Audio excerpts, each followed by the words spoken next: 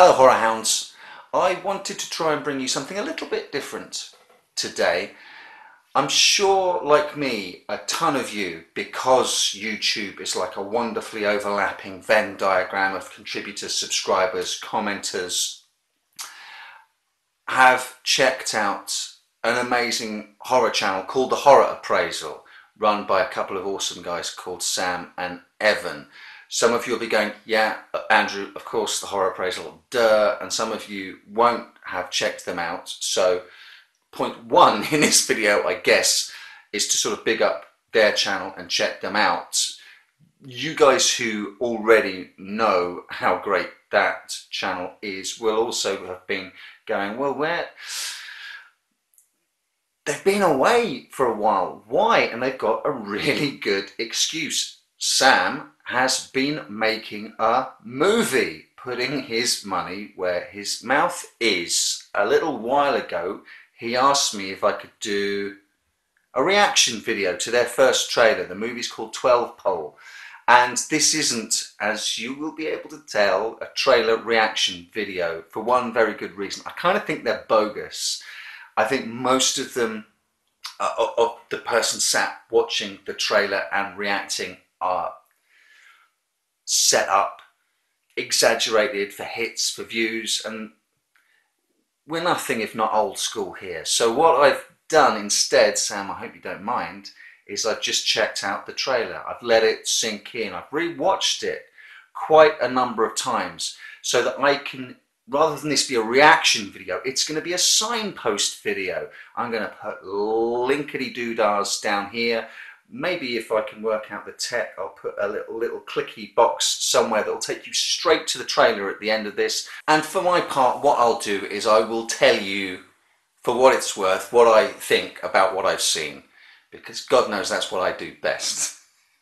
I'll tell you the first thing I noticed when I watched the trailer. This isn't a found footage horror movie. Praise the Lovecraftian gods, the great old ones. I understand the temptation to go into that subgenre, the found footage subgenre, especially when a budget is going to necessarily be ultra tight. But not taking that easy option is a massive tick in 12 Pole's favour.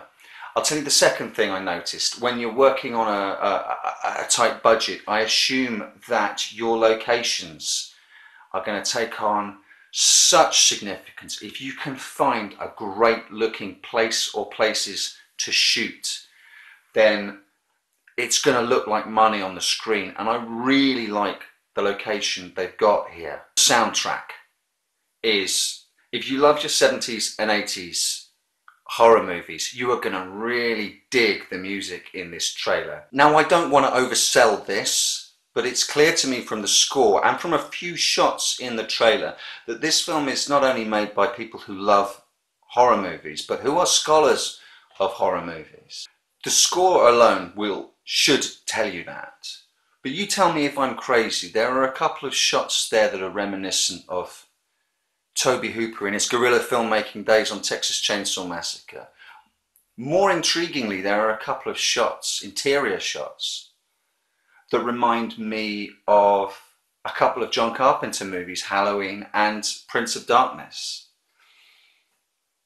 More intriguingly, and this is why I think you should follow the link, check out the trailer, subscribe and set the alerts on there, is that there's a second trailer coming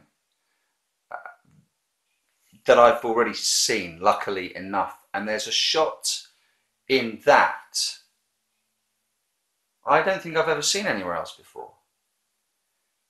And that gets me excited. So the movie's called 12 Pole. Please follow the links, check it out, let me know what you thought. Subscribe to them, put the alert on, because you're definitely going to want to watch the second trailer. I promise you that. And if you love horror movies like I do, and these people obviously do, I think you're going to be intrigued by this. But let me know. But I'm happily now pointing you, if not here, then down below, towards the first trailer for 12 Pole.